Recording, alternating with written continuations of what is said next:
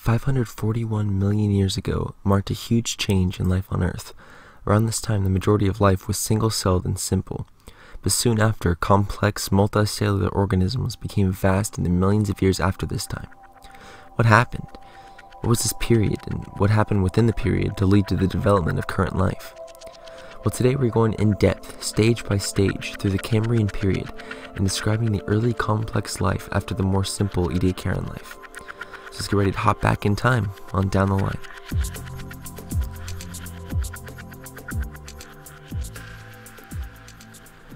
Alright, welcome back to the podcast. I'm your host Pete, and we're going to start today's episode by looking into the Phanerozoic Eon. So the Phanerozoic Eon is a current geologic eon in the geologic timescale, and the one during which abundant animal and plant life has existed. It covers 541 million years to the present, and began with the Cambrian Period, when diverse hard-shelled animals first appeared. The time before this eon, called the Precambrian Super Eon, is now divided into the Hadean, Archean, and Proterozoic eons. And we actually covered those topics in earlier episodes. So if you do want to find out more about that, it's more like about the actual Earth itself and the formation of the continents and everything like that, like leading up to this time period where we're going to talk more about life. So yeah, if you want to find out more about that, they're in previous episodes. The time span of the Phanerozoic starts with the rapid emergence of a number of animal phyla, which is the 6th rank out of 8, with the 8th being life and the 1st being a species. It's kind of like a weird hierarchy ranking system, but I don't even think I fully understand it. But from what I can kind of piece apart from this, the phyla is like, it is life, but it's not yet a species. It's not yet any kind of collective life. But these life, they did evolve in this time into more diverse forms. The Cambrian also saw the development of complex plants, the evolution of fish, and the emergence of insects. So land plant life appeared in the early Phanerozoic Eon, and during this time span, tectonic forces caused the continents to move and eventually collect into a single landmass known as Pangaea. Maybe you've heard of it. And they then separated into the current continental landmasses. The Phanerozoic Eon is split into 3 eras: the Paleo, Meso, and the current Cenozoic eras. So let's get into the Paleozoic Era. It comes from the Greek word paleos, meaning old, and zoa, meaning life. So Paleozoic means ancient life. It is the earliest of the 3 geologic eras of the Phanerozoic. The Paleozoic is subdivided into 6 geologic periods: the Cambrian, Ordovician, Silurian, Devonian, Carboniferous, and Permian periods. God, you already know I fucking hate saying all these names. They're so, long. And then this one's, this episode's gonna be really bad about I say, trilobite species. And God, it gets so convoluted, and they're all words that don't have any fucking vowels in them, and it's just, I did a lot of pronunciation for this episode, so I hope you guys fucking like it. The Paleozoic was a time of dramatic geologic, climate, and evolutionary change. The Cambrian witnessed the most rapid and widespread diversification of life in Earth's history, known as the Cambrian Explosion, in which most modern phyla first appeared. Life began in the ocean, but eventually transitioned onto land, and by the late Paleozoic, it was dominated by various forms of organisms. Around this time, fish and amphibians evolved, and modern plants also made their first appearance. The Paleozoic era ended with the largest extinction event in the history of Earth, the Permian extinction event. But today's episode is going to be more focused on the Cambrian Period, which is the first geologic period of the Paleozoic era of the Phanerozoic Eon. And I know that gets really convoluted and fucking confusing, but I guess just remember it as the Phanerozoic Eon, and then inside the Eon is the eras, the first being the Paleozoic Era, and then inside the eras are the periods, starting with, say, the Cambrian Period, and then that gets into these series, and that one gets into stages, so it's going to get more and more convoluted. I'll try as hard as I can to make it less confusing and try to explain it as best as I can, but it still might be pretty hard, so we'll see how that goes. The Cambrian lasted 55.6 million years from the end of the preceding Ediacaran period, which was last episode, 541 million years ago, to the beginning of the Ordovician period, 485.4 million years ago. Its subdivisions and its base are somewhat in flux, and you're definitely going to see that in this episode. This period was established as the Cambrian series by Adam Sedgwick, who named it after Cambria, the Latinized form of Cymru, the Welsh name for Wales, where Britain's Cambrian rocks are best exposed. The Cambrian is unique in its unusually high proportion of sedimentary deposits, sites of exceptional preservation, where soft parts of organisms are preserved as well as their more resilient shells. And I feel like this is kind of the first time, if you remember from the last episodes, like the Ediacaran, a lot of the fossils seem to be more like trace fossils, where the fossils are more of like the footprints kind of thing, or instead of the actual like fossils, the actual body parts kind of thing. The Cambrian marked a profound change in life on Earth. Prior to the Cambrian, the majority of living organisms on the whole were small, unicellular, and simple. The Precambrian Charnia being exceptional for their time. And if you remember from last episode, I really get in depth with Charnia and Dickinsonia. Super, super interesting creatures that, that they were, like I said before, like kind of maybe an evolutionary dead end. And they kind of paved the way for these organisms coming up. So that's really cool. If you want to find that out, go to the last episode, maybe look them up, pictures of them. They have CGI too, to tell you maybe what they might have looked like. And it's just, I love that kind of stuff. It's super interesting. But complex multicellular organisms gradually became more common in the millions of years immediately following the Cambrian. But it was not until this period that mineralized organisms became fossilized. The rapid diversification of life forms in the Cambrian, known as the Cambrian Explosion, produced the first representations of all modern animal phyla. Although diverse life forms prospered in the oceans, land is thought to have been comparatively barren, with nothing more complex than a microbial soil crust, and a few mollusks that emerged to browse on the microbial biofilm known to have been present. The start of the Cambrian marked the breakup of the supercontinent Pangaea, which formed, I think, in the last episode, in the Ediacaran. The seas were relatively warm, and polar ice was absent for much of this period. The Cambrian is split into 4 series and 10 total stages within the series. So we're going to get into that right now, and this is going to be fucking crazy.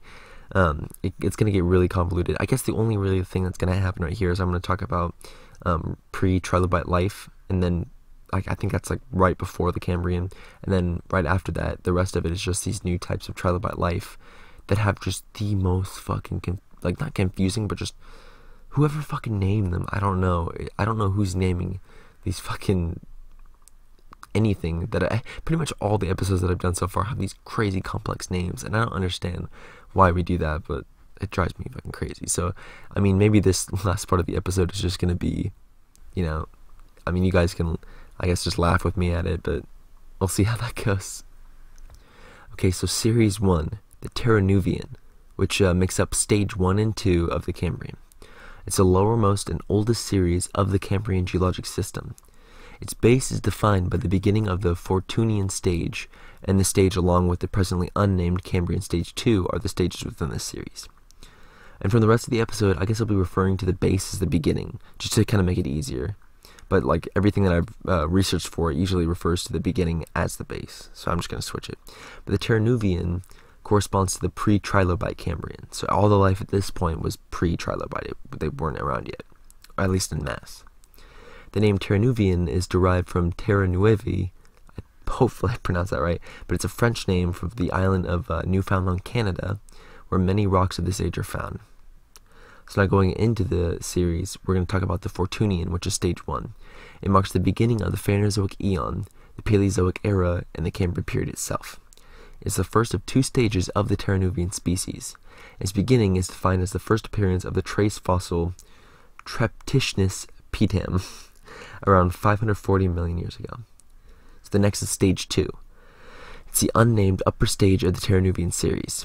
It is commonly referred to as the Tomatian, after the Cambrian stratigraphy of Siberia, but I guess it's not like official yet when they're going to name it, so it's still technically unnamed.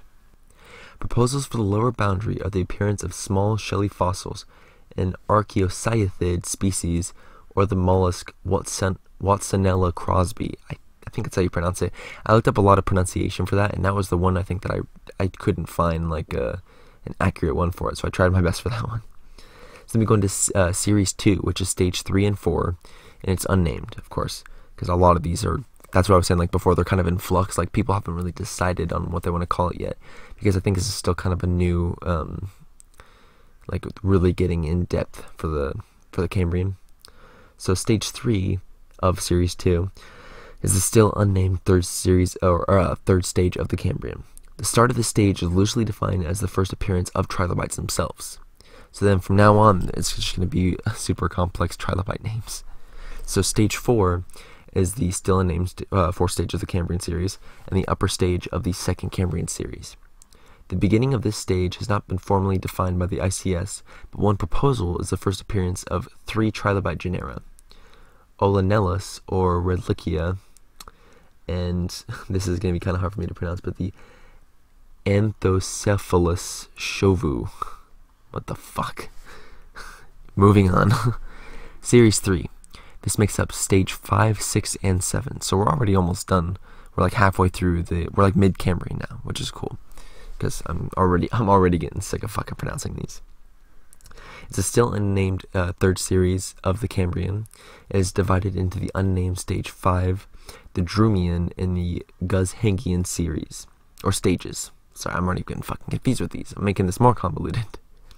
Stage 5. It's the first stage of the third series of the Cambrian, or Middle Cambrian. Its beginning has not yet been formally defined by the ICS, but the most promising beginning is the first appearance of either the trilobite species Oryctocephalus or Ovitrichticar granulatea. What the fuck? It honestly doesn't even really matter. There's just a lot of trilobites are fucking being made here. That's kind of like the most important part of this. So I guess that's just what we have to really focus on. So then I'll talk about the Drumian, which is a stage of the third series of the Cambrian. The beginning is defined as the first appearance of the trilobite, of course. Ticignostis atavus. What the fuck? This is like getting crazy, but hang in with me. We're almost done. We're getting through this together. And then the Guzhengian, which is the next stage, is the uppermost stage of the third series of the Cambrian. Its beginning is defined as the first appearance of the trilobite J. ungli vidgata. Okay, the next is the Phanerozoic, which is the fourth and final series of the Cambrian. It's subdivided into the final 3 stages. So this is the last fucking series. We're almost done. And the 3 stages in this one are the Pybian, Jiangshanian, and the unnamed 10th and final stage of the Cambrian. So I know that this has been very convoluted, but I'm not even going to worry about going back. I don't think I'd be able to make it any better than that. So just remember that these are where the trilobites, started to exist.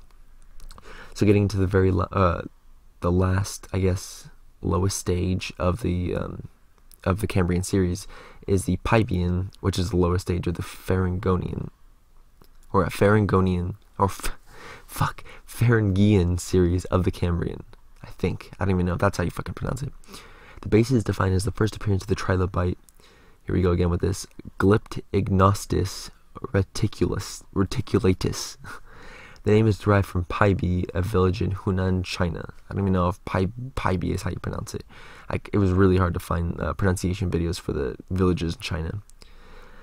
And then the second to last is the Jiangshanian, which is the middle stage of the Pharyngean series. The beginning is defined as the first appearance of the trilobite. Here we go again with this. Agnostis orientalis. This Cambrian stage was named after Jiangshan, a town in the Zhejiang province of China. I apologize. If you're Chinese and you know that I'm just brutally fucking this up, I apologize. I looked up pronunciation videos and I tried my best for this, but I did the best I could. We'll see how that, we'll see what you guys think of it.